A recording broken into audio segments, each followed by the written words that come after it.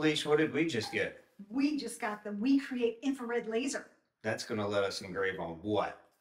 Metal business cards. We could do tumblers. Basically anything that's made of metal. We can do some stainless steel stuff on our kitchen stuff, on knives. That's right. I think we could do plastic as well. Let's take our other module out, put this in, see what we can do with this thing. Really excited to throw this 2-watt infrared laser in. Here it is in the box. Take it out, everything you need, including instructions. Now, we tried the QR code to get to the installation video, but we couldn't find it, but maybe you'll have better luck. They give you a couple of aluminum sheets to practice with.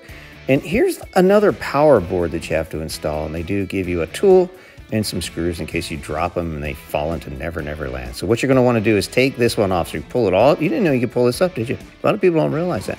Pull it all the way up and to the right because you're gonna need to be able to see these tiny little connections and screws. So you're gonna take these 4 screws out. There's 2 in the top, and this is actually holding your diode laser module in place, these 4 screws. And this is really hard because it's behind. And now there's 2 on the bottom. You see there's 2 in the middle. Leave those 2 alone. That's for the rail. You don't need to take those out. So those 4 screws are going to come out. Then you peel this little piece of tape off. Now your installation might be a little bit different, but this is kind of how it works. You see you have this ribbon cable here. You flip this little, it's like a bracket. Flip that up and pull it out. It slides right out. Try not to bend that because if you break those little leads, you're going to have some trouble later on. You'll need to replace that cable. They're not expensive, it's just kind of a pain. So the air assist is still tucked in here and is still connected to my machine. Now, infrared laser module does not need air assist because you're not going to be cutting. So you just clip this little plastic tie off. Be really, really careful because you don't want to nick that air assist tube. Otherwise your air assist will shoot all over the place and it won't work real well. And then there's a little nut on here, just loosen it off. Mine was pretty easy, I could do it with my fingers. And you just pull that off. You won't need air assist, so turn that off in the software when you're working with your IR laser module. So you can just put that aside. And here is the replacement power connector. I think it's a power connector, I'm not really sure. And you see there's another ribbon cable in there under a piece of tape. This one's actually glued to the rail. So be really careful when you lift that up. They recommend using tweezers or something to get under there and pull it up in one complete pull, but very gently so you don't break it or crimp it. And then you're going to do the same thing, lift that little black tab up and just kind of, once the glue on the bottom loosens a little bit, kind of wiggle it out and pull it out of there. And then you're going to take the old board out. Now I'm not sure if there's a big difference in here. This is kind of tricky to pull out because they actually glued, it looked like they hot glued mine together. So I couldn't get this apart. I actually had to take a heat gun and kind of melt that away a little bit before we could scrape it off with a pair of tweezers. So not too much, you don't want to melt any of the wires or anything, but just enough to get it loose enough that you can work with it. And then Felicia took her tweezers and then pulled it out, and then I was able to get my cable out of this thing. Now put that aside, you're going to keep that because when you put your diode laser back, you're going to want to put that module back in there. And 2 screws hold this one down. Just put the 2 screws back in that you took out before. Again, there's a couple extras in the kit. And then reconnect this ribbon cable back to that power board.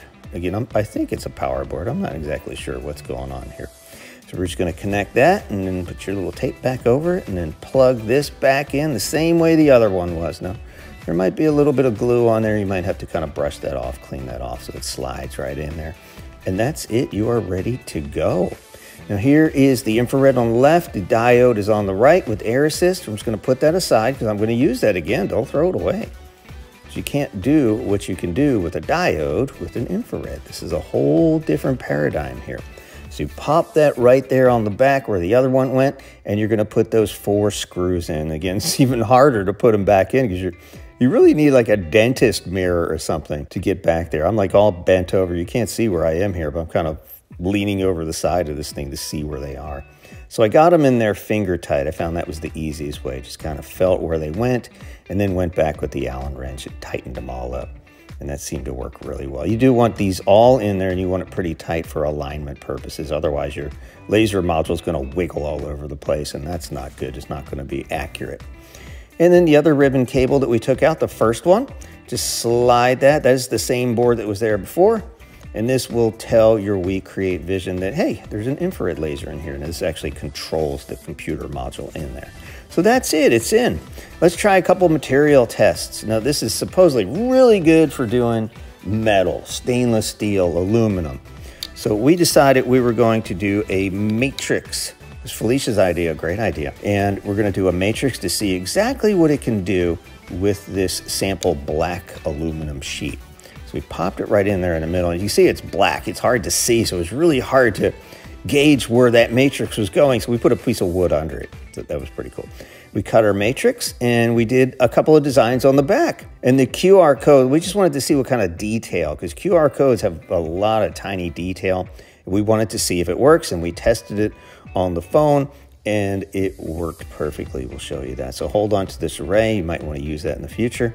Here's the QR code test, and boom, right in there, right to our YouTube channel. So that's perfect. Make sure you subscribe. So let's try some jewelry now. Now we set this up in the software and it didn't align perfectly. We're probably gonna have to run some sort of alignment. I had this on the camera, it looked like it was in the middle of the back of the watch, and this engraved pretty low on the bottom. But in terms of material, it did a great job. I can't rub this off, and it will personalize your metal. This is a stainless steel back, so it did a wonderful job here in about the middle. And I may or may not have defaced currency, but it did a great job on nickel and whatever pennies are made of. They used to be copper. I'm not sure what's going on. I can't rub them off, and I will keep these forever and make jewelry out of them. So there it is, the WeCreat infrared laser module. Pop it in your WeCreat and let's see the magic that you can make. We're gonna do a little bit more with jewelry and practice with the alignment, and we'll post some videos here soon.